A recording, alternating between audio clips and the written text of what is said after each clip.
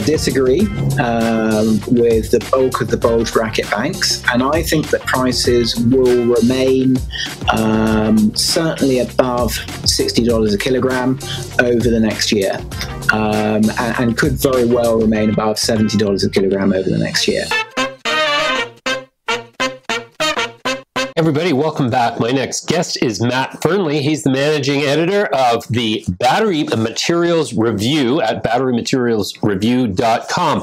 Matt, welcome back. It's been a while since we've seen you. I guess it was back in May 2022. And since then, I read today in a Chinese publication that some companies there had suspended lithium production due to environmental concerns as a result of scrutiny by the Chinese Communist government. Is that likely going to cause problems for lithium supply at this point? I mean, if you're asking about whether lithium refining, potentially from hard rock, is environmentally negative, no, not really. Not when it's done correctly. Basically, hard rock refining obviously generates waste products. It's power intensive, so obviously there's an issue there. But a lot of work has gone into basically finding uses for those waste products, and indeed, they can go into building materials and such like. So when refining is done properly, I have to be careful about my words here, but when refining is done properly, no, it's not environmentally impactive. So I don't think there's an issue from the point of view of building a US lithium refining industry or a North American lithium refining industry, but there are some issues in China at the moment, and part of it's around the growth in the lithium industry. So historically, most of lithium came from brine, and then over time, the lithium industry developed into hard rock. And there's different types of hard rock minerals. So spodumene is the most common hard rock mineral, and that's what's being mined in Western Australia and the projects, the development projects in Canada and in the east coast of the US and in Brazil and Africa, etc. Now, there's another lithium mineral called lepidolite, which is mined extensively in China. And the lepidolite processing generates an awful lot of waste. So because China is obviously desperate to source lithium, it's developing these lepidolite resources, which are very high cost and generate a huge amount of waste, like 10 tons of waste for each ton of lithium carbonate or lithium hydroxide. And I think that's what you're referring to, that there have been a number of environmental inspections of these lepidolite processing plants in China because there are concerns about the waste. But there aren't too many lepidolite processing operations outside China, and certainly not in the spodumene area. Are there any risks to any materials? Okay, then, so since we last chatted in May, how has the progress been for the rollout of these battery factories in North America from where you sit? Well, there's this little piece of legislation called the Inflation Reduction Act, which has made quite a big difference, actually, both within North America and globally. And I think one of the really exciting things about the IRA is that it is it's catapulted the US ahead of Europe in terms of development of a lithium-ion battery and in fact an EV industry. The Europeans were ahead. There's been a lot of talking out of Europe, but not an awful lot of doing. And then really with the IRA and the funding that has become available from the DOE grants, etc., really the US has catapulted itself ahead of Europe in the race to develop an EV manufacturing industry. And what's particularly exciting for me about the IRA is this issue of not just relying on the US battery supply chain, but also this issue of friendshoring. So basically opening up Australia and Canada as sources of battery raw materials, which is very different from the route that the Europeans have taken, and I think works very well for the US. With Australia and Canada, you basically got all of the key battery raw materials can be mined, developed in those regions, and I think that's a huge differentiating factor for the US. So yeah, I mean, the IRA has totally,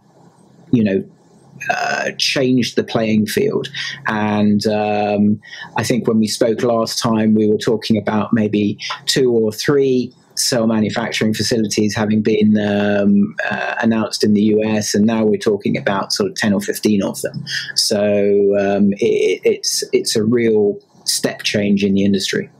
Yeah, I happen to have first-hand knowledge of one Chinese assembly line equipment manufacturer specializing in lithium-ion batteries who's actively seeking partners to build batteries for in North America. They've actually approached me and said, do I know of any companies who need batteries built for them who might be willing to invest in this? Anyway, so it's intriguing to me that they are cognizant of a sort of a anti-China sentiment in North American circles, and particularly in government, to the point where they're trying to create the appearance of a North American presence and have the manufacturing facilities in China just perceived as an offshore facility owned by a North American entity. Do you see that? I mean, it sounds to me like in Europe there's more of an overt, build it in Europe, source it in Europe kind of approach, whereas North America, as you said, has opened up this idea of friendshoring in the IRA. Do you think that's going to affect China's ability to progress in North America, or is it going to be more partnerships? Will they be included in the friendshoring arrangement at some point? I can't see China ever being included in the friendshoring arrangement. I mean, I think the whole reason behind the IRA is to develop, an integrated US industry. I mean, effectively, we in the Western world have spent the last 20 years outsourcing our manufacturing to China. And, the experience of this year and obviously the pandemic has emphasized that it's really important to have your supply chain onshore and close to you. So I really think that the IRA is aimed at bringing everything into the US or certainly North America or the North American sort of environment. I can't see them being overly chuffed about bringing the Chinese in there. And it's noticeable, for instance, that in the last couple of weeks the Canadian government has cracked down very hard on Chinese investment in resources projects, and they've actually told Chinese entities to sell their interest in I think 3 or 4 Canadian lithium developers. So it's pretty clear politically that they're trying to say sort of hands off to China. You already control a large proportion of the raw materials in the industry. We want to control our own supply chains. Mm-hmm. Okay. When we last spoke in May, we were discussing that despite the commodity price being quoted on certain exchanges at $82 per ton back then, or $82,000, is it $82,000 per ton? That now Goldman Sachs and Credit Suisse came out with a report in November that said that they they refined their anticipated deficit, and yet the price continues to climb in the commodity space. But as we discussed in May, companies aren't paying the commodity price quoted on the futures exchange. They are negotiated contracts, typically negotiated for 1 year or less. And has those prices that they are negotiating changed at all in the last 6 months? So it's really interesting, and the industry has again moved on considerably in the last six and a half months since we last spoke. So when we last spoke, we saw a lot of brine contracts selling into multi-year fixed price contracts. Since that time, we've actually seen the brine producers renegotiating a lot of their contracts. So, you've had companies like Albemarle and SQM and Livent renegotiating their contracts. So now we see that most contracts, probably sort of 70 to 80% of contracts in the industry, are quarterly pricing contracts which use some element of spot pricing. So they're directional contracts which are backwards pointing at the spot pricing in the last quarter, and they'll basically go up or down according to spot pricing. So the spot price, even though it may be for a relatively small amount of material in the industry, although it is a growing amount of material, is very, very relevant for what these quarterly contract prices are. And indeed, in the Australian hard rock as well, we're seeing that too. So we are seeing in China, I would estimate that probably 15 or 20% of lithium volume now is trading in the spot market, which is a very big difference to sort of 12 to 18 months ago when it was probably 5 to 10%.